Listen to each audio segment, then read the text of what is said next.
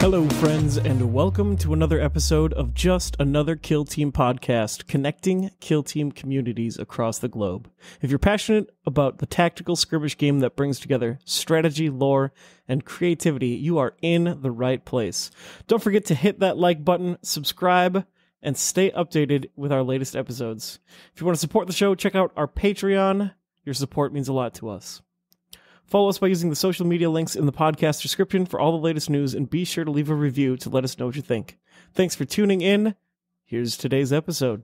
Big vibes with Brandon Bean from the Pacific Northwest. Out here, a repeat blooded champion from year to year at the World Championships of Warhammer. Trapped, as it seems, in a world of elites. How are we feeling? I'm feeling surrounded. Especially with Plague Marines added into the mix, I'm feeling surrounded. It's all right. I'm used to it. You've got enemies on all sides, exactly where you want them. Everywhere, and like I can't even. They're all Chaos ones too. Like the Fiends of the Meta are all the Chaos Marines too. So it's not like I could be like, oh, I'm the good guys. The Emperor protect me. No, I'm playing blooded. I'm like on their side. They're just all around me. See, that's the best part about Chaos. The only reason why Chaos can't take over real space is because everybody is pushing at the same time to try to get out. So really, you're just one of the pawns of the great game. Which god you appeal to at any given moment, the world may never know, especially now that Nurgle, Tzeentch, and the mix of the gods are out there, out and about causing chaos in the Imperium Nihilist. And honestly, like, the biggest lie about Chaos is that they're undivided. That's not the case. They're all fighting each other all the time, and this is a perfect example. Have you guys ever seen The Simpsons? The part where the doctor tries to explain to Mr. Burns that he's just like about to die because he has so many diseases trying to attack his body at the same time that he's barely staying alive?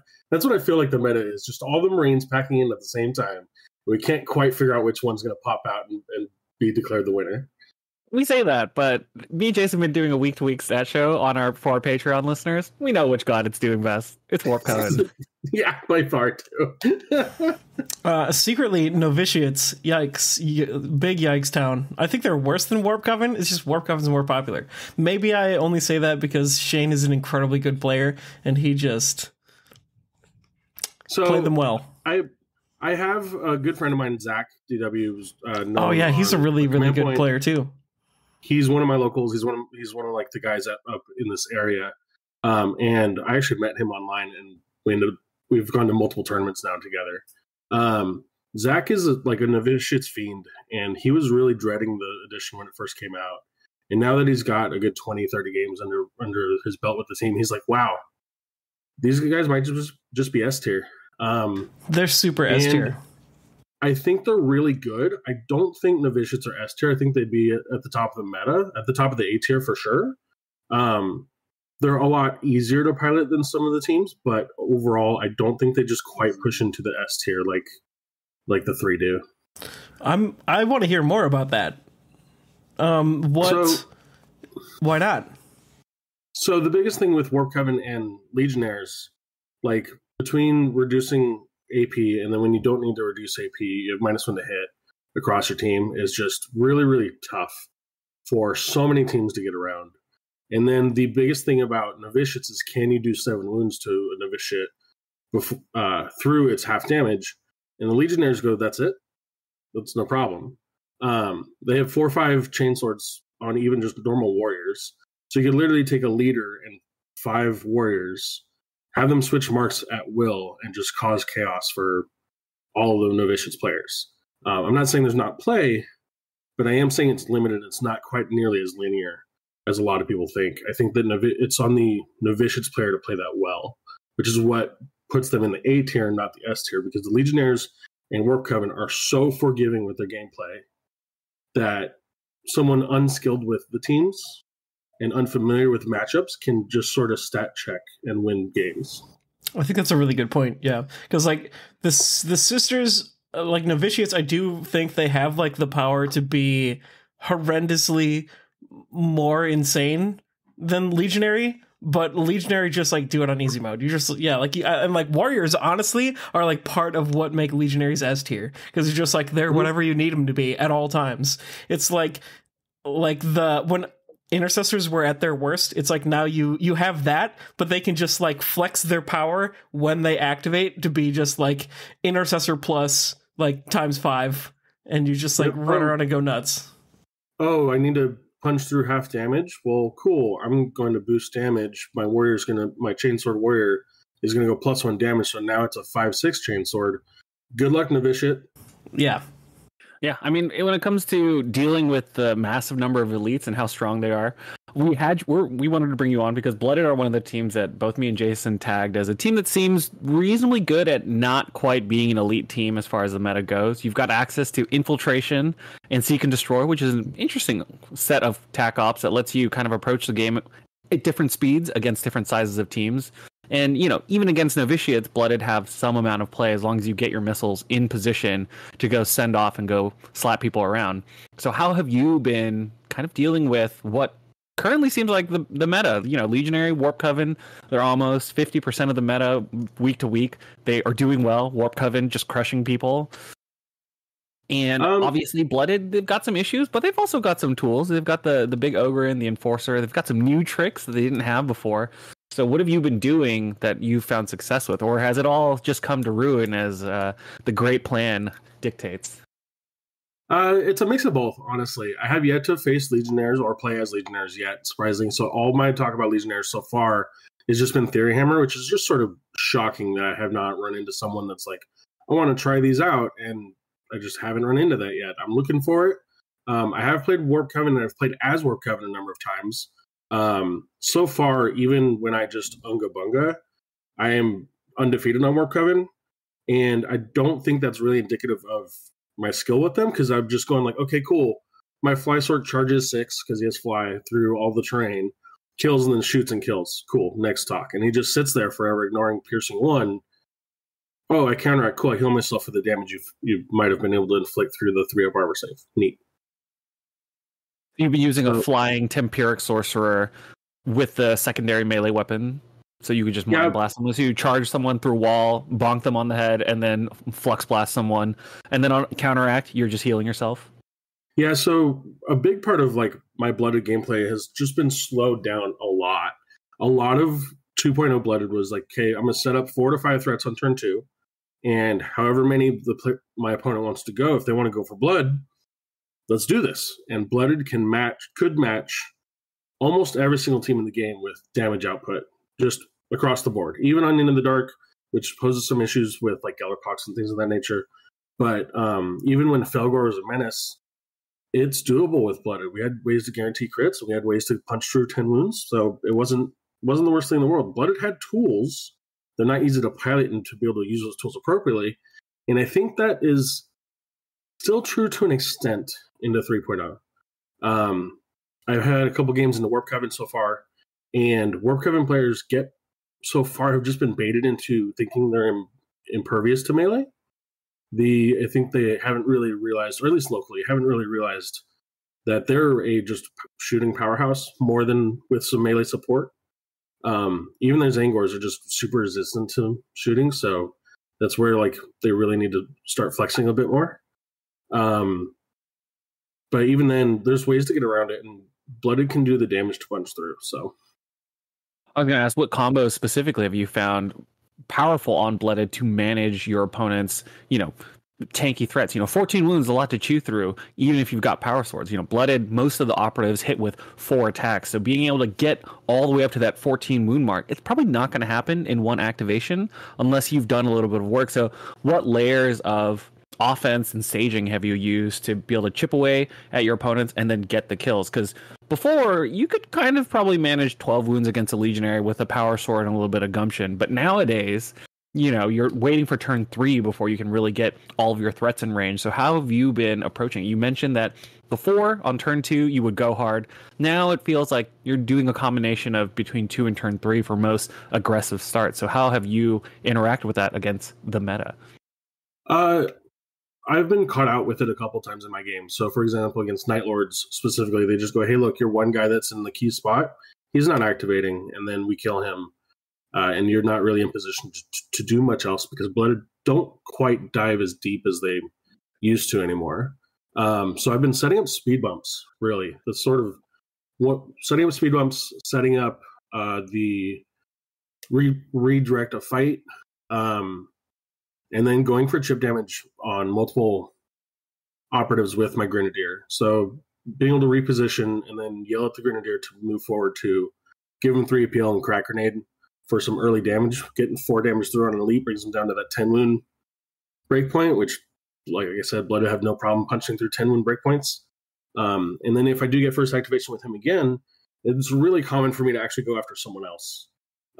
Bringing a Marine down to 10 wounds means he's in that area that I can kill him.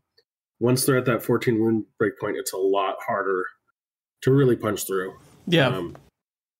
And the other speed bumps that I've been using are the Flenser and the Thug.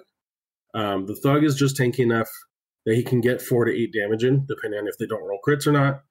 Even a Chainsword becomes 3-5 into him. And if they don't roll a crit, he just randomly gets 2 hits in. And then the Flenser being able to strike on death, get 6 to 7 damage in before he goes down, brings Marines down into a more favorable spot. Yeah, that's great. So you mentioned that you've played Warp Coven, you haven't played Legionary. That leaves Phobos, Angels of Death, and Nemesis Claw as the other elites roaming about the rest of the meta. And the new Death Guard, have you played against any of those? How have your games felt against them? Because I would expect that Death Guard would probably feel particularly rough because a lot of your damage hits at about 3 damage. So getting dropped down to 2 is going to make those 14 wounds just feel crazy, I assume. Honestly, I have yet to play against Death Guard. I've played one game as them, as Death Guard are an extremely new team. And I only needed 1 model to complete them because I had the heroes set from before. So I painted them up. Angels of Death I've played against multiple times. I have walked through Angels of Death every single time so far. They're not tough enough. They're not tanky enough. Even with the dueler ability that throws off my melee real bad, they're just not tanky enough to live. Melta still crushes. Plasma still does enough plink damage to make them scared. And as weak as the crack grenade is, once you get any amount of damage through, now they're just back to 12 wound Marines. So we had no problems dealing with Intercession before. We had no problems dealing with Justine before. So Blooded have no problems really with the new Angels of Death, in my opinion. Yeah, that makes a lot of sense. Death Guard will be a bit trickier because there are 14 wounds and the damage reduction is going to be a thing. The biggest part about that is actually going to be the -1 to hit from Contagion that is going to be mass across my field. That is a little bit mitigated by some of the tools that Blooded have gotten since the 3.0. So I'm not terribly worried about the matchup. Tearing through Gellerpox infected was a thing that Blooded had to try to do and could do on some matchups, and I think that the same problem persists. It's a DPS test, and Blooded typically pass the DPS tests. Yeah, I think so. Like against Death Guard, the Contagion aura is free with the banner, but like the banner also needs to be the centerpiece of like the miasma for it to work well. Because if Death Guard castle up, you can just walk all over them because you have a bigger threat range. So they really need to like push at you. And then like the centerpiece of the push to make it effective pretty much has to be the banner. So then if you just missile your speed bumps into the banner, because you come from outside of their threat range, and you just like run up with the Flenser, you run up with the Thug, and you just like missile into the banner and then cook him. And like Death Guard is so CP hungry after that, they can't just like use all the stuff that they need, because you need like Miasma of Pestilence or whatever, the Cloud of Flies. You need like Lumbering Death so that you can actually have rerolls so you can do stuff. And then you also need, like, they have so many cool ploys. If you just like Contagion, if that's not free, you just like missile your speed bumps into the banner and then just starve them out of CP and then just like go nuts on them in turns 3 and 4. And I think Blooded just eat Death Guard alive. Yeah, I think that as long as the Blooded player is aware of the timing of that, because if you do it too early, you're going to give them 2 heals. And speaking as someone that has played the team, that Death Guard heal procs 7. I think it's like 20% of the time because of the way the dice roll. So you're healing like 4 to 7 every time you cast that spell. And if you give them 2 heals, you're not killing anything on Death Guard. You literally sort of need to wait it out. And again, this plays back into what I was talking about, my game plan being slowed down, is that normally turn 2, first activation, I'm going to go in. I'm going in with a plasma pistol. I'm going with the melting gun. I'm going in with my diabolic bomb of death. And I'm killing a room. That's the goal. Is I'm going in. I'm killing whatever that guy is. Even if I'm only sending one guy this turn for a route or whatever the case was, that's what I used to do. And it's not quite the same anymore. And so slowing down, forcing the Plagueguard player to come into the midboard, come and contest me on those objectives. And as much as the contagion is scary, Blooded have Relentless abound for their melee operatives. So it's not nearly as effective against me anymore. Being able to, for the Enforcer to be able to yell at the Doctor for more Relentless drugs has changed how powerful the Doctor is by a lot. It's amazing. Yeah, you want to talk about the differences that make the Doctor that much more important in this edition? Yeah, so the biggest difference, he used to give out a 6-up Feel No Pain. He still gives out Relentless or a 2d3 heal. There's multiple changes that bring the Doctor's stonks up in this edition. One is that Relentless and rerolls is very, very few and far between. So there's not a lot of people shutting down as many full board rerolls as there are, which means that we can give out Relentless at the start of the game like we did always. But now the Enforcer can force a 1 AP action. Well, giving out drugs is a 1 AP action. So instead of starting the game commonly with only 2 drugs running out there, now I very commonly have the Ogryn with Relentless, the Leader with Power Sword gets Relentless, then the Enforcer with Power Fist gets Relentless. The Butcher normally doesn't get any buffs because from the new edition, he got Ceaseless. So he doesn't need Relentless on top of Ceaseless. He already hits on 3s with Ceaseless. Is a very good profile, especially for a power weapon. The Flenser has always had Ceaseless, and now that Ceaseless is actually better than when it was on him, he's still hitting on 3s, Ceaseless, lethal 5 when he's within 1 of terrain, which is everywhere. And so the only person that doesn't really have melee rerolls is the Thug or my guns.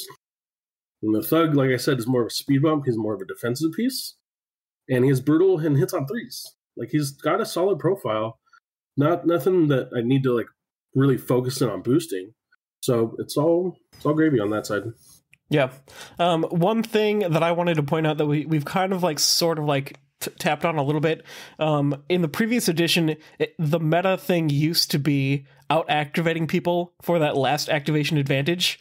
That is actually still really good as long as you don't give your opponent a bunch of counteractions.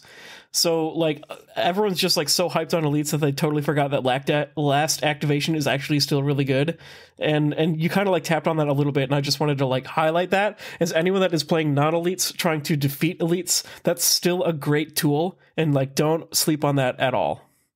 Yeah, you really learning how to play against counteract is going to be really what defines if you're able to play a Horde team right now. There was in my Warp Coven game, I had to prioritize charging and killing his Temperic Sorcerer, and even though it wasn't the sequence I wanted it to be in, and it gave up an extra operative to a shooting attack who just barely lived, even though I didn't like that, I had to do it because if I had waited, he would have gotten one of the shots off and killed the one operative that was still exposed, and then counteracted when I don't have any more threat to reach him, and healed himself for 2d3 on the counteract, which after I've already put in 3 operatives of damage trying to kill that sorcerer, I cannot let that happen.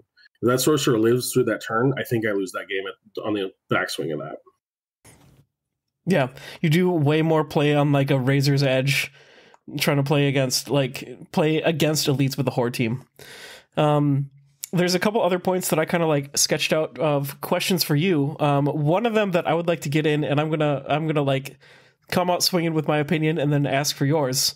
There is the plasma gun versus the plasma pistol. And it seems like the popular opinion was the plasma gun is better, but I like the plasma pistol more because you hit on 3s, and that's way more valuable to me than the extra damage that hits on 4s. What do you think? I think that if I didn't have a Relentless Power Sword instead of it, it would be a consideration. There's a lot of teams where I'm considering the plasma pistol, Specifically because the trick, if you will, is that the chieftain now always counts as Gaze of the Gods when he's in your opponent's territory, as long as he has a blooded token. So on turn 2, he's one of the few people that can reliably get Gaze of the Gods and get 3 APL. So you can move, dash, and shoot with the plasma pistol, or charge, fight, and shoot with 3 APL with Moment of Repute to give him 3 APL once he gets Gaze of the Gods, once he enters the opponent's half of the territory. That combined with the new Wicked Blades, which makes his knife 4-3, or I'm sorry, 3-4 instead of 3-3 like it was before. So you can charge a 7 models, assuming it's like Wormblade or the Mirror or maybe Sisters. I wouldn't do this into Sisters specifically because I don't take the plasma pistol loadout into Sisters, but into other 7-win teams, Wormblade and Inquisition even, you can charge, guarantee the crit for 4 damage.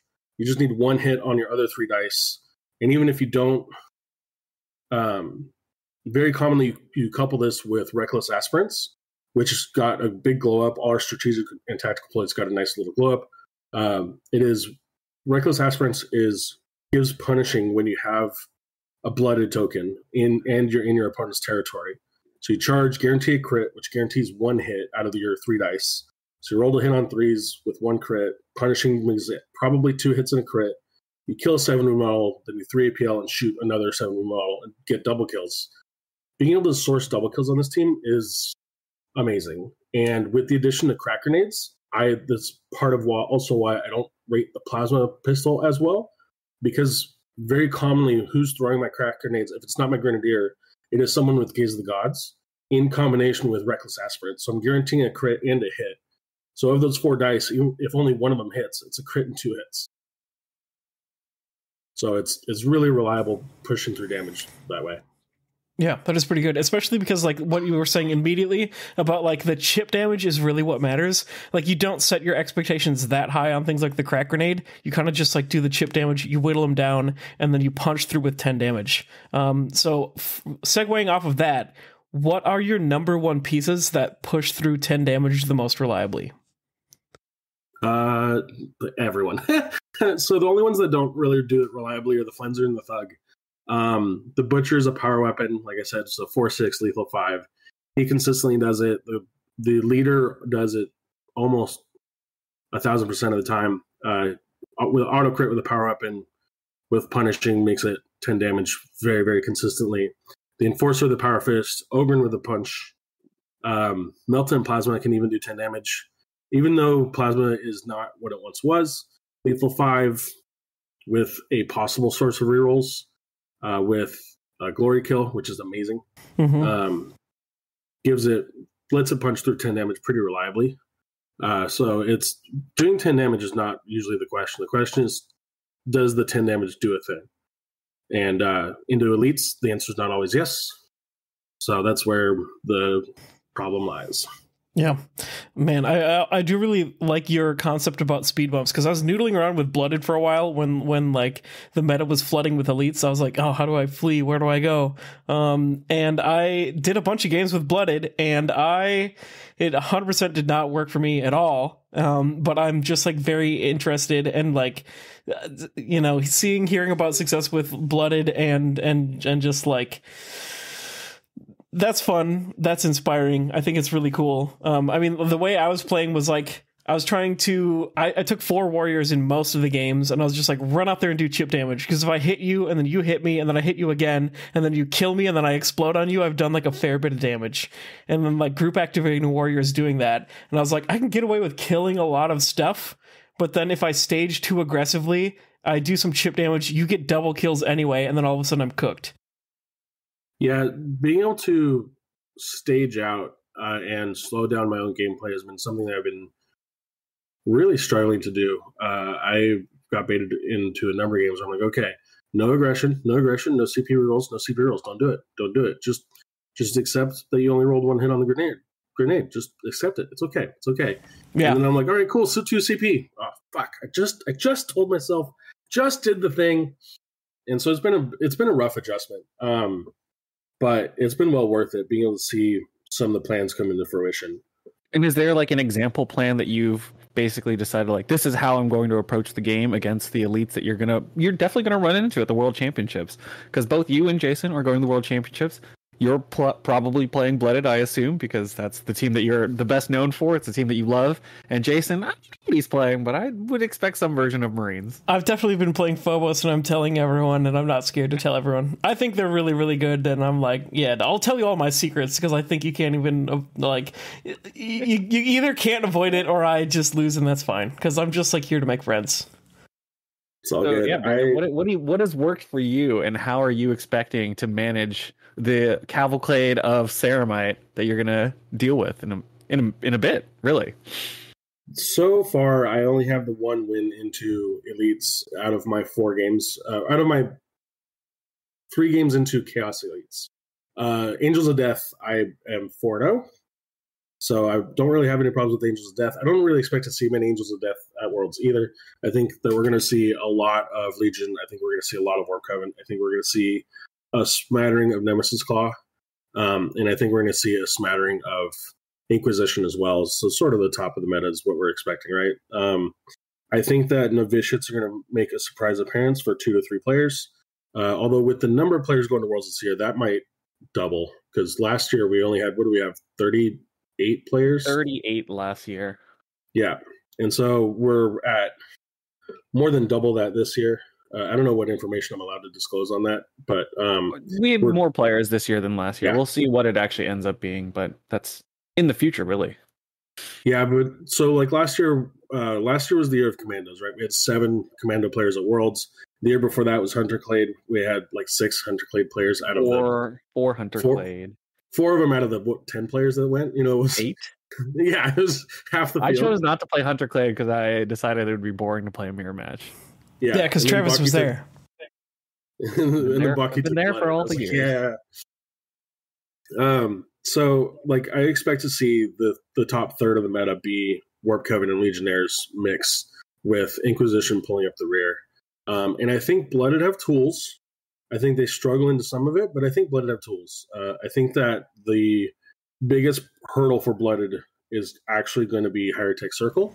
Ooh, it's one of the pseudo elite teams out there that has the tools to deal with Legionnaires. I know that Kellen Foster pretty much went into nothing but Legionnaires at SoCal Open in 3.0, and he's going to Worlds. I know he's been on the high C bandwagon, and I know he's been sort of driving that wagon himself. So I expect him to see him and similar caliber players on Higher Tech Circle, and that is a matchup I really have not figured out, and I might just balls to the wall unga bunga and see where the dice fall after that. Yeah, that's what I was going to say. I was like, Higher Tech Circle, I think, is the upset. I think Higher Tech Circle is going to everyone's going to be like, oh man, Warp Coven, all this stuff. And then Higher Tech Circle is going to be like, bro, I have a solution. I'm ready. I'm here. They're just going to come in and just cook some people. People are going to be caught off guard. Someone's going to come flying with Higher Tech Circle and just cause a ruckus. And I'm here for it. I think the biggest problem that Legionnaires and Warp Coven players are going to have is sort of the intercession problem back when Intercession first got released, is that everyone was playing them. And so that if you're going to have a game plan, you had to have a game plan into Intercession because you knew you were going to face them. It was going to be a third of the tournament, every single tournament. So if you didn't have a plan into Intercession, you didn't have a plan to win the tournament at all. And so everyone's going to have a plan into Legionnaires. Everyone's going to have a plan into Warp Coven. I don't think many people are going to have nearly the strong plans into Higher Tech Circle. And I think that people are going to look at the Novitiates, and you're going to have 2 classes of player that understand really what that team can do. And then players that don't really understand it until they're witnessing it as it punches them in the face. Yep. Yeah, that's always the problem at being the top of the meta. You've got to deal with everyone knowing your rules just as well as you know yours, which is not something that everyone is good at. Because obviously, when it comes to playing at a very competitive level, a lot of players are really good at knowing what they have and what their opponents have, but a lot of players haven't seen all the teams. So getting faced with other players who are just as good as you, who know all of your tricks, means that if you're a good player, you should be playing around what those tricks entail. And sure, your opponent knows that Legionnaire are going to be able to turn off piercing. So can you just set up a list that's just not going to shoot and is just going to go melee? Maybe you can do that. when it comes to Warp Coven being able to have those Zangors, that's really why Warp Coven have all the flexibility. It's not because they're a strong elite team that can just play 6 models, play elites, have 3 APL, 14 wounds, tank stuff on 2-up saves, and shoot people. It's because they can also take Zangors and go all the way out to like a 3-6 split, have 9 activations that are all relevant. And that's really where the scary thing is for Legionary, because you never know where on the dartboard they're going to be as far as activation gaming and what they're going to focus on. The flex of both of those teams is something that is really impressive that we just didn't see in 2.0. The roster situation is definitely a big part of why a lot of the teams had restrictions in the past. Inquisition agents obviously made it into this edition smelling like a whole bouquet of roses, you know, being able to take a full, basically Warhammer 40k army into a tournament definitely has its perks, you know, being able to say, I don't like psychers. I'm going to take a bunch of 4/6 power swords that ignore psychic abilities. Those same 4/6 power swords, great against novitiates because you just launch them into novitiate lines and the novitiates cannot interact with them fast enough and you just die to them. Meanwhile, if you try to do anything, they stun your chainsword from the novitiates and then she gets chopped into little bits. Definitely a disaster.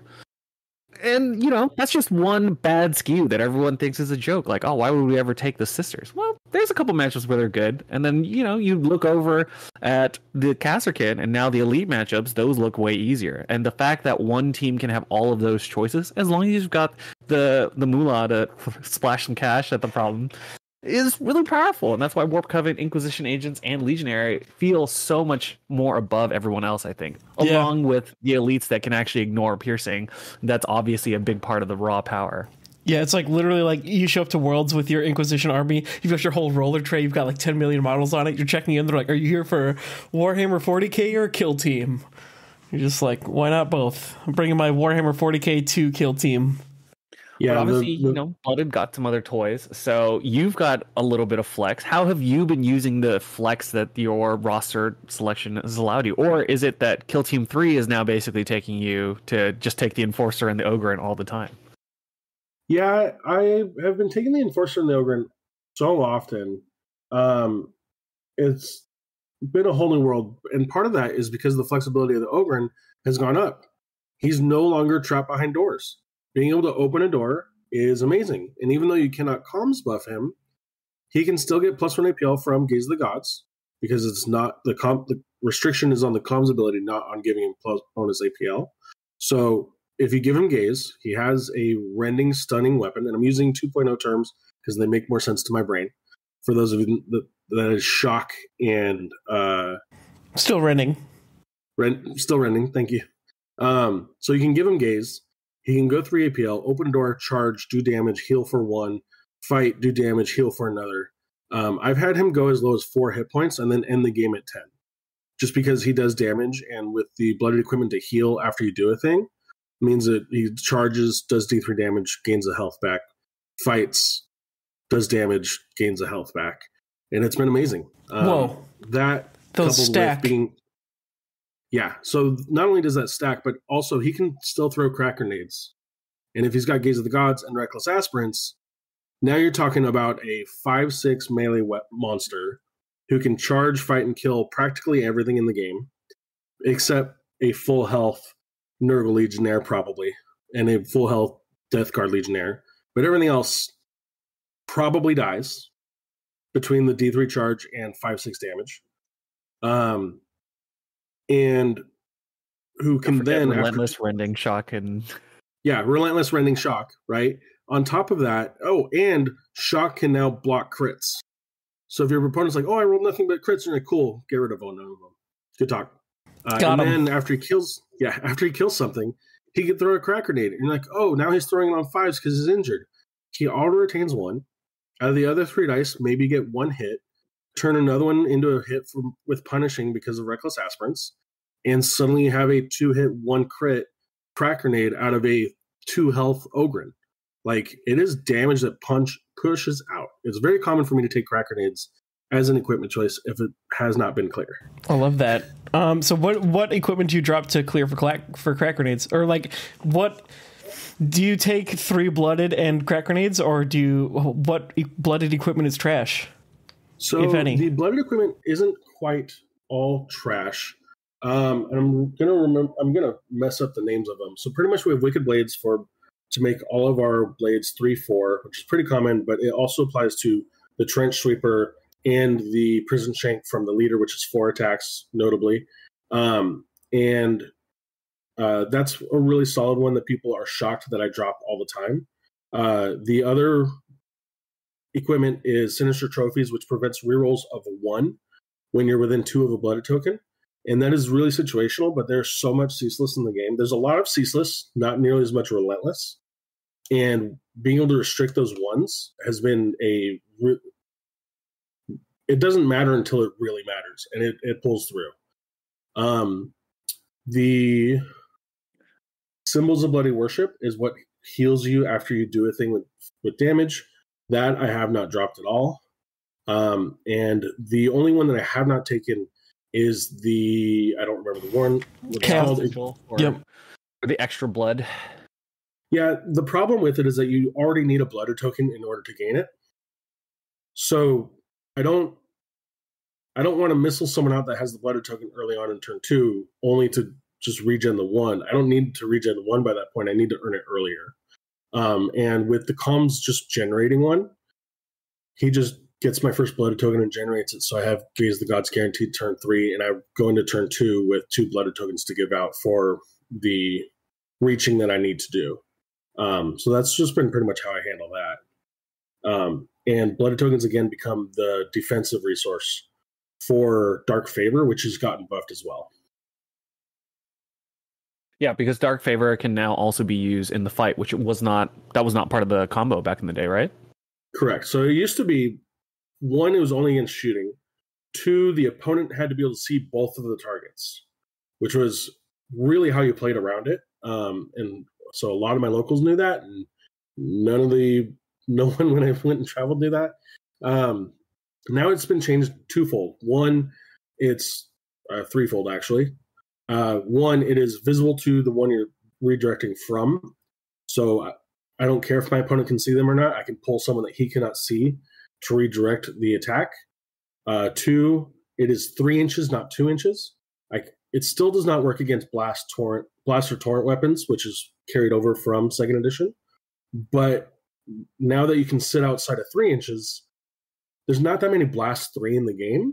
And when there is, you just plan on not giving them that attack. And most of them are extremely weak anyway. So I don't mind sitting outside of 3 because it denies a lot of the blast 2, which is where a lot of the scary stuff is. And thirdly, the change is that it can redirect fights, which means they're like, cool, I'm going to charge. A lot of people are like, cool, I'm going to charge your Grenadier. Like, that's nice. You're going to fight the Ogre. Have fun. And they're like, yeah, oh, that's not very good at all. Yes, that is not what I wanted. I wanted to fight a guardsman. I'm like, yep, I know. And now you're dead. Good talk. So the team's obviously done a lot of things that are really nice, and one of the few Horde-style teams that feels like it actually has some game plans against the 14 wound menace that currently exists. Yeah, is Blooded the only team that you've really played? Have you felt like there were other Horde teams that you've looked at that you felt like might have a good option into dealing with some of the elites? I think Wormblade have some play. I think Wormblade have more play than Brood Brothers, surprisingly. And that is just a personal feel. It's not anything to really back it up. I was playing Wormblade near the end of 2nd edition as part of my game series that I do. I play 10 games with a team and then do written bat reps for them. And then at the end of those 10 games, I do a synopsis of the teams. And playing Wormblade felt pretty good into that and makes me feel like they have some options. Unfortunately, ignoring AP1 means that a lot of their shooting power is just the teeth are taken out of it. Even the Kellermorph with his amazing shooting profile still just doesn't quite punch like he used to into AP nothing 2-up armor saves that are floating around. So I want to say Wormblade. The other option would be Brood Brothers right behind them. Besides the obvious Inquisition. Inquisition is sort of a menace, regardless. I don't think Brood Brothers are nearly as easy to pilot as Wormblade are because their tools are so much more finicky now. They're not quite as straightforward as they were. They still have some options, but it requires a lot of investment into playing that playstyle in the new edition that I just didn't have time to invest in before Worlds coming up after, a month and a half, and suddenly we're at Worlds with the new edition. So I just didn't have the time to transition. Yeah, so kind of a commonality that you've noticed is take a bunch of dorks, like those 10 guys that do mission actions, got some guns, and then a couple big power pieces that let you basically play like a mini Marine that can go against the other Marine.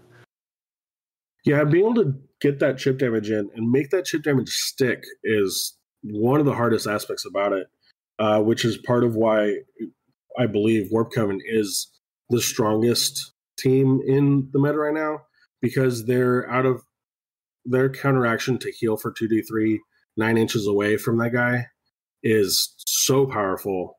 And especially if he activates later on in the turn when you're already trying to push through damage, him being able to do that twice, 43 of heals is a lot of healing. There's a reason why those spells were restricted in 2.0 to once per turn. There's a reason why all of the healing aspects take a action to do from any other medic and equivalent type thing.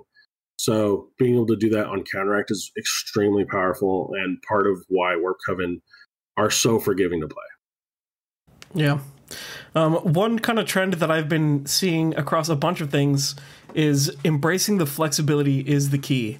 And like you kind of touched on that with like, you know, sometimes maybe the plasma pistol is good sometimes, but like the power sword is really good sometimes. And like you just have to be like open-minded and flexible to take the different options.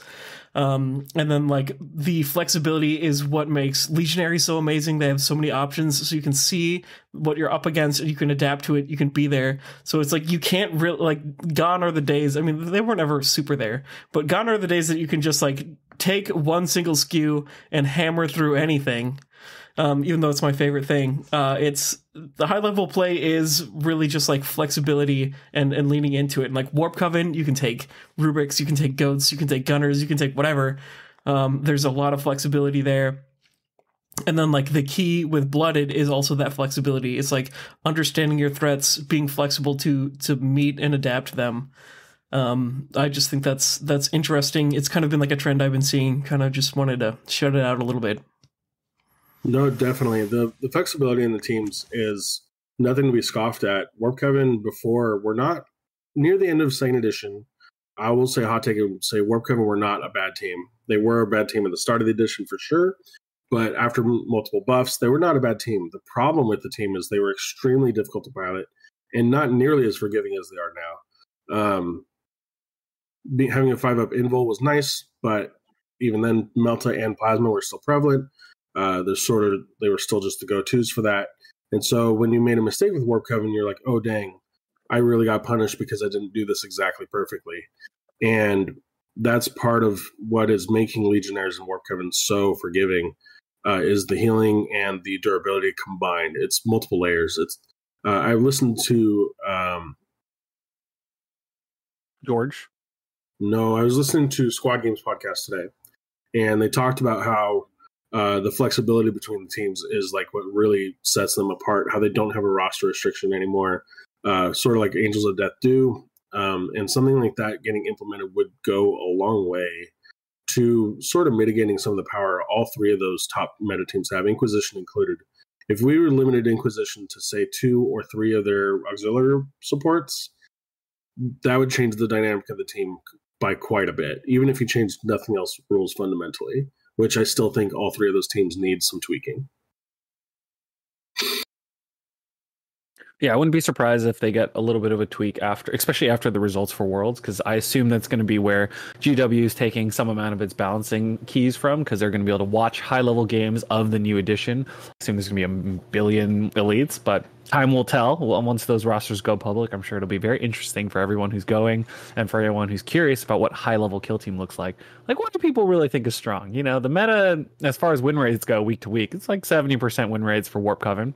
Kind of crazy, but there's also Void Dancer Troop, a team that nobody is talking about, but they've also had 60-70% win rate for the last couple of weeks. Very curious to see how, if anyone actually takes an elf team to Worlds, and if they'll do well. And plus, like, yeah, and like Higher Tech Circle, I don't think has been like super spectacular in their stats, but I think they're just like insanely good at the hands of someone that really knows what they're doing. And, like, I think people are going to be just like creeping out of the bushes and just like smoking people with some crazy stuff that no one sees coming. Higher Tech Circle are one of those teams that you could explain what you can do on paper, sort of like how Corsairs were before in second edition with the teleport shenanigans. But really, you don't fully understand it until you see the implications on the board. And with some of these Into the Dark boards being so open and Necrons being such a shooting focused team, it can cause some issues depending on the map. And the trade-off is that there's a decent skill ceiling that's involved with that, right? Unfortunately, in my opinion right now, the top teams between Legionnaires, Warp Coven, and Inquisition, they're not complicated enough to warrant how strong they are, in my opinion. They are extremely forgiving to play and can just stat check and win games. And I don't think that's really a healthy spot for the meta to be at. Yeah, that's probably true. That's kind of what I worry about. So if they were to make some big changes and they hit, the top 3, do you think the meta would be in a good spot, or do you think they'd have to do some more proactive changes and give a couple teams a little moose-boosh of touches to bring things down? Issues. Yeah, I think after they knock down the top 3, there'll be like a whole event horizon we can't see past, and then like it's gonna unveil like a whole wave of crazy stuff that's been waiting to creep out and just like be a menace. I think that I think that hitting the top 3, which is obviously needed by the mass consensus, right, brings Higher Tech Circle novitiates, possibly Void Dancers, and Felgor? even Blooded into the Felgor. Felgor are practically unchanged from 2.0. If you couldn't fight them then, you couldn't fight them now. That's still a thing. And teams that you're not learning anything new in 3.0 to fight Felgor now, because all their tricks are the exact same. There's nothing. The game plan hasn't changed from 2.0 to 3.0. Like the game plan into Warp Coven now is drastically different for literally every single team in the game than it was in 2.0. So as long as you have the same solid game plan into Felgor before, you can still deal with most Felgor players, in my opinion. I forgot what I was talking about. Talking about changes to the rest of the meta. And, we were talking about how, after the top 3 get nerfed, we'll still have novitiates, we'll still have Higher Tech, we'll still probably have Felgor, because Felgor were good at the end of last edition and they got nerfed a bunch, and they actually got all those nerfs unwound. So they're back to, 3 models with 11 wounds. They've got extra power on their deadly ambush, what they didn't have before. So there's a couple teams that I feel like if they were going to take a more broad spectrum change to kind of irradiate the meta and get us a new crop of new teams, like curious to see what they do. Or maybe we'll just take a light tap and then we'll see what grows underneath. Yeah, it's super early on in the edition, so I wouldn't even be mad at a light tap. I think that it's going to be really interesting to see what the player base is for Worlds, because even with the increase in players, I can almost guarantee you a third of the meta that's just not going to be represented, or there's going to be one person taking it just to get best in faction on Hearthkin Salvagers. Someone. Hearthkin Salvagers are actually like kind of decent. Yeah, they are, and I'm not saying they're not. I'm just saying that like that's what happened last year. Yeah, I get it. Reese took Hearthkin Salvagers to Worlds almost to like play homage, but like got best in faction. But he wasn't trying to win for homage. But it was funny because he got a payoff for doing the homage in he wasn't best faction. But I don't think he cared about. I don't think any of us really. Yeah, he wasn't trying to win the tournament, right? Yeah, he wasn't trying to win with Hearthkin Salvagers. He went there for the fun of it, and that's totally okay. He did well with them too. So like, you had to be respectful of his gameplay on them either way. But I don't think that like if they touch the top 3, I think you have some adjustments that need to be made into the next 3 or 4. And the big question is, how far into the A tier do you go with that? And I'm only asking because once the S tier gets agreed upon, which is pretty much Legionnaires, Warp Coven, and Inquisition, where does the top of the A tier stand? Where does it end? And who gets touched? Because right now, in my opinion, Plague Marines aren't quite S tier, but holy crap, are they near the top of A tier. And so are Novitiates. Angels of Death are solidly in the middle of A tier. Do they need a touch? I don't think so. And that's just the question of like, how far do you go down into that A tier before You just start letting teams be okay, as they are, or how far on the bottom teams do you push up? Because like Crew feel like they need a lot, Exaction feel like they need something. Blades of Lame get hounded on by everyone in Southern California. There's something to be said for Blades of Cain on Volcus, but I think on In the Dark they have some more struggles. Yeah, on Into the Dark they're just like out of the game, but on Volcus it's like they're back in business. Yeah, my 2 games in the Blades of Cain beg to differ. Man, I've been mulching people with Banshees, but only on Volcus. Yep, both games on Volcus, and I've lost multiple models to double kills. I'm like, cool. Oh, because you're playing with Blooded. I can see Blooded slapping around some Blades of Cain. Yeah, you get a double kill against Blades. Death. Yeah, Strike on Death. Oh my god. Bitter Demise is so good. But all it takes is one power sword wielding chief with a crack grenade to take out 2 elves, and that just disheartens your opponent so quickly. And the combo together, it is actually really reliable to kill 2 elves like that. The only one I've been taking champion very consistently, in part because the elite meta, in part because Blooded can do double kills. And the only teams that I don't rate champion are into Hierotek Circle and Void Dancers, just because the invul saves cause issues. That was actually one of my big questions. What are your favorite TAC ops? It sounds like champion is your favorite. Is there any other that make the radar? So champion is definitely my favorite. It plays into like what I liked to do before, where I launch a guy, kill a guy. I'm like, okay, cool, those are my points. The other ones that I've tried out most, I do not like Gather Surveillance. I understand it's been toted about because you can like get to a side, have a decent shot, be in their turf, and because you have so many bodies, you can score with it typically. I still don't like it. It just doesn't quite fit into my playstyle.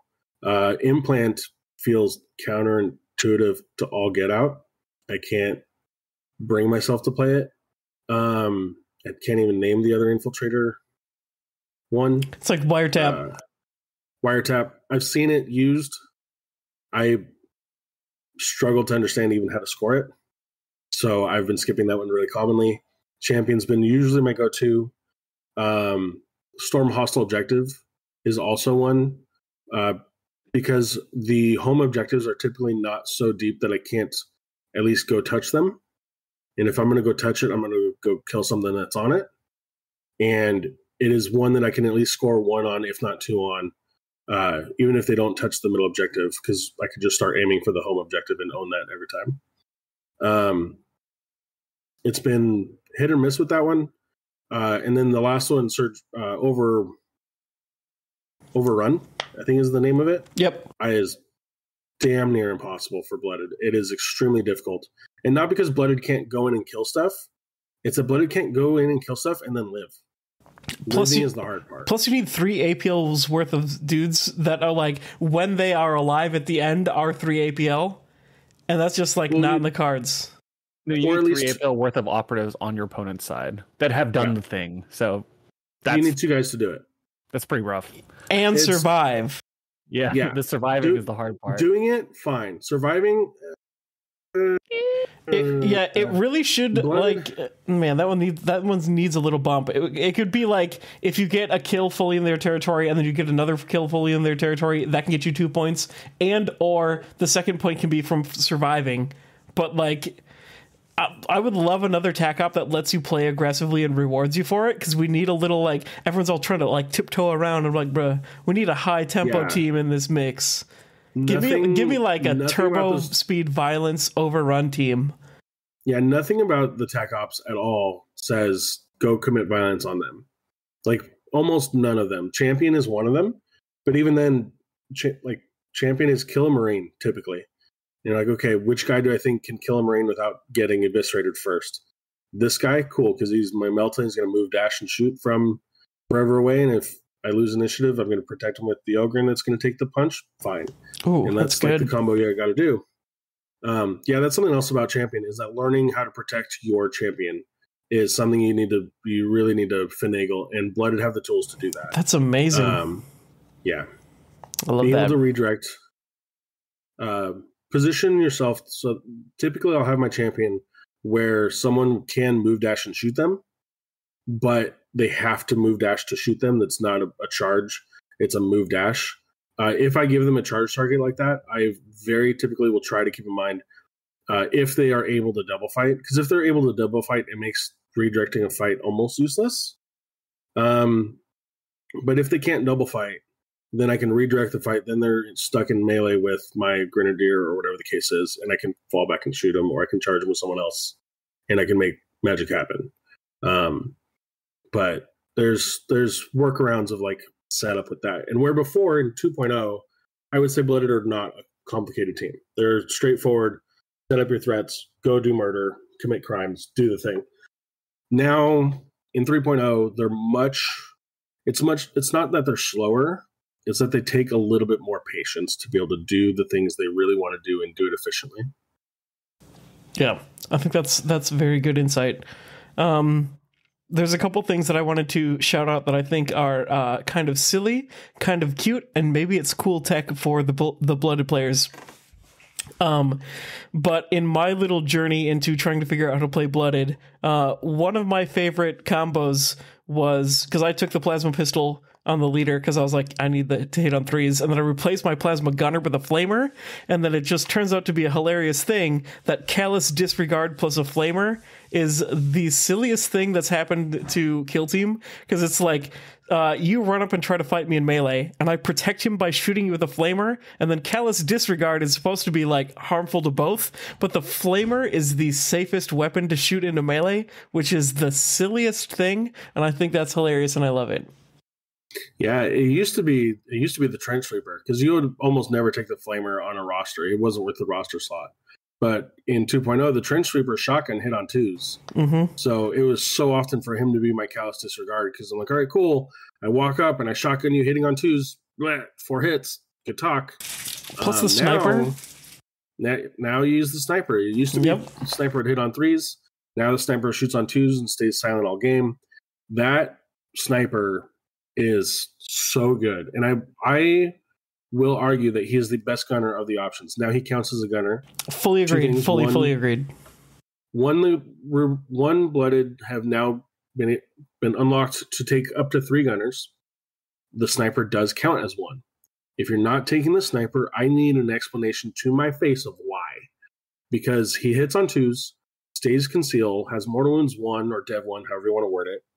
Even shooting through obscurity, he's very commonly 4 hits on the roll, 3 hits going through, and if you're shooting through obscurity into a 5-up armor save, 4-up armor save, getting 6 to 3 damage for free from across the board, even through obscurity, that's like putting people on their armor saves. And then you test the novitiate even if it's novitiates, do you really want to spend that faith point on 3 damage that's going through? And if you don't, I can do 6 damage. I can kill that 4 wounded novitiate, no problem. I did kill 10 wound models all day long. 4 wound novitiate, even with 1 half damage, gonna go down. Get him out of here. Yep. Love that. And the other thing on the note of the sniper that I wanted to shout out is the sniper plus the enforcer, which was tech that came with my trying to figure out beta decimal with Blooded. It seems like a train wreck. Maybe you've got something, but it's like put a heavy barricade on a vantage. Your sniper and your enforcer go up there. The enforcer makes the sniper shoot twice, and it's kind of cute. Yeah, I have not used the enforcer to do that yet. I've staged it in Into the Dark, but the enforcer just making someone do a 1 APL action has been very different, very amazing. I had it in a game recently in the Inquisition on Into the Dark. My plasma gun had run up and killed his Death World vet, and he activated somewhere else. My enforcer moved up into cover, yelled at the plasma gunner to go on guard, and on guard killed the plasma cannon servitor. So it's been really amazing to be able to force people into different actions that they're not used to really being able to do. Like give out more drugs for Relentless.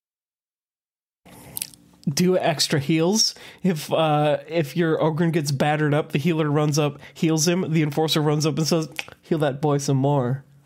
You can't, because they can only be affected by the drug once. Rest in peace to my emotions, because that would have been cool. So you can't double heal. But the other part of what like brings the medic up in stonks is once you have relentless on the 3 operatives that you normally want it on, right? Is that now you realize that you're like, oh wait, I didn't bring any troopers for mission actions. Well, my medic's not doing anything else important because he already gave relentless to people, and the feel no pain is not what it once was, so it's hardly worth taking in a lot of instances. Maybe there's an argument to put it on the thugs since he'll get double damage reduction, but even then, it's like a maybe. So now he's a mission action for whatever your home objective is, and that's usually how I use him because he's run out of uses after that. The team is something that I'm extremely, like, almost intimate with. I've been playing Blooded practically since they came out. They are what I earned my first golden ticket on last year. They are the team that I earned a golden ticket on this year. And I don't know if I'll be able to play them next year because as much as they've said you have a year until they get declassified, they haven't really clarified if that's before Worlds or after Worlds or when that chopping block hits.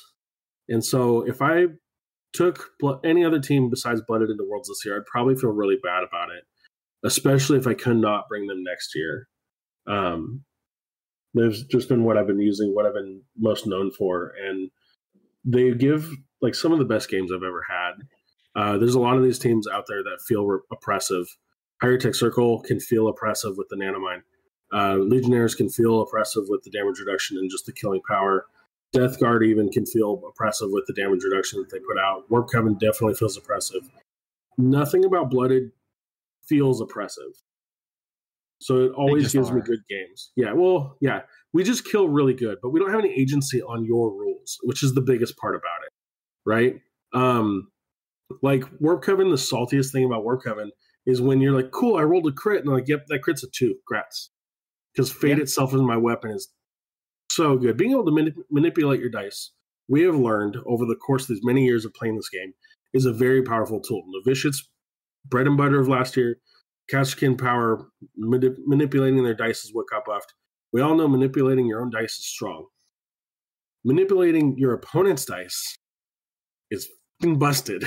It's ridiculous. Bananas. It's so good. Insanity. And Blooded don't do any of that. Even when they redirect a fight, you're still fighting someone. You're still shooting someone. You're still probably killing whatever it is you're shooting or fighting. Because even the Ogryn only has a 5-up armor save. So even like 4/4 shotguns put him down more often than I'd care to admit. It's really about making sure that you send your extremely unfair melee pieces into the correct spots at the right time and cut holes through your opponents, which is ultimately generally feels a little bit better because people don't like getting shot at, but at least in melee you get to hit back. Yeah, and not only that, but like if you get the jump on me, you get to charge me and kill me. Cool, I'm only going to hit you once before I die and then blow up and possibly do more damage. Bitter Demise is such an amazing tool. So I'm going to go over the strategic. So flavor. Yeah, so I love, that's something else about Blooded is through and through, they're one of the most flavorful teams from how they worked functionally to ploys. It's great. They don't do teamwork. They just want to kill stuff. Which is extra flavor. Yeah, extra flavor. Reckless Aspirants has changed from getting a Blooded token to getting accurate 1 when your opponent's half. If you have a Blooded token, which normally gives you accurate 1, now you have Punishing, so all of your lethal 5s, all of your guaranteed crits from Gaze of the Gods gives you Punishing, which is really, really useful. That's almost the most common strategic ploy I've used really commonly. The other part of it is Glory Kill used to be balanced against one person. You pick a target that you can see and your whole team gets balanced against that guy. Now it's Ceaseless, and then if you have a Blooded token, it becomes Relentless. So your Melta-Gun is now Relentless against the target. That guy's dead. I don't care what it is. That thing's dead. Like, you got to roll real hot on your saves to save a Relentless Melta-Gun in this game, typically. That combined with Punishing, you're just like, all right, cool. Good luck. It's really, really powerful, really nice. The other strategic ploys. I don't really use that often. Not gonna lie. Bitter Demise gets used really commonly. Bitter Demise has a AOS type roll. When one of your operatives dies, you roll a d6. It says d3. I'm saying d6 so that I can say normal numbers. On a result of a 3, so 5 or 6 on the dice, you blow up and do that much damage. If you have a blooded token, it's on a 3, 4, 5, or 6, so you do 2 or 3 damage, depending on what you die roll, into someone visible and within 2 of you. And it doesn't have to be the person that killed you. So if they run up and shoot you, and there's someone next to you that you want to do 3 damage to, you just do 3 damage to the guy that's the higher priority target, and it gets the damage where you need it. It's great. Plus, you've killed that target on the enemy's activation, which makes it extra spicy. Yeah, and like I said, the breakpoints of 14 wound models is really tough to go through. You knock that down by 3 and bring that to 11, and that makes it a lot easier for so many of the blooded tools to chomp through. One last thing, I have very rarely thrown the new Diabolic Bomb. They made a very big adjustment to it. It's no longer 3/3/2. It is 4/3 Dev 2 Blast 2. So it still has Blast 2 on it, but it only does mortal wounds to them when you roll the attacks against them, not to everybody. It did pick up P1 for that, so it's got AP1 on it. So it's essentially like a very fancy crack grenade. That very fancy crack grenade gets lethal 5 in a lot of situations. And combine that with the punishing from Reckless Aspirants, and you're talking a lot of damage. I have refused to throw it, and I'll just throw crack grenades and then charge, because the Diabolic Grenadier has an ability that when he dies, you roll a d6 or 2 if he's not in combat, and on a 4-up he explodes. If he has not used his Diabolic Bomb, he does d6 plus 2 damage, and this stacks with Bitter Demise. I've done 10 wounds and 8 wounds, respectively, to targets around him, with combination of Bitter Demise and him just blowing up from his Diabolic Bomb. It's so fun. Yeah, because the Diabolic Bomb requires you to not charge. So being able to chuck a crack grenade, charge, jump in, and have someone have to decide to either leave you there or kill you and blow up, pretty spicy. But your opponent can just parry out and wait, and then fall back and run away like a coward. That's fine with me. So burning their APL on that, I have tons of APL, I have tons of activations to burn. That's a positive win for me. Oh no, you shoot me later. I was dead anyway. It's a Grenadier who's already thrown crack grenade and maybe 2. Like his uses are done. He doesn't have any more uses. If he's still alive, I'm questioning how. Yeah, the power and the flexibility of those who've sacrificed their souls to the chaos gods. Yeah, and that's something else that speaks to like the blooded tools, is they have the tools to do damage. It's just knowing and being able to apply those between the heals and getting everything around to make sure that damage sticks is where I've been honing my skills and trying to focus in on as part of my gameplay. All right. Before we split for the night, are there any other Pacific Northwest events you want to give a shout out to before we see you at the World Championships? Yeah, KTC Kill Team Cascadia is doing an event in December. They're doing their White Elephant one. It's always a good time out in Kaiser, Oregon. And I know also in March, I want to say March, it might be May. I need to double check on that. We're having a tournament up here. Up in Bellingham, a friend of mine, Sean's running that. I might end up TOing for that. They're trying to get a golden ticket for that for next year, but that's going to be a multi-day event as well. So those are tournaments that I'm looking forward to on the horizon, as well as LVO, since apparently I'm getting drugged to LVO this year. So anyone that's there, stop by, say hi. There's a pretty high chance I'll be there too. Sweet. Nice. Well, if there's any last words you have for the blooded hopeful or players struggling against elites before we head out, now's the time, Brandon, before we split. Patience is the key to it. It is so hard to have the amount of patience when you have 3 to 4 Marines knocking on your door, especially since Hold Them Back or Contain is such a very popular tac op to take for anyone with security.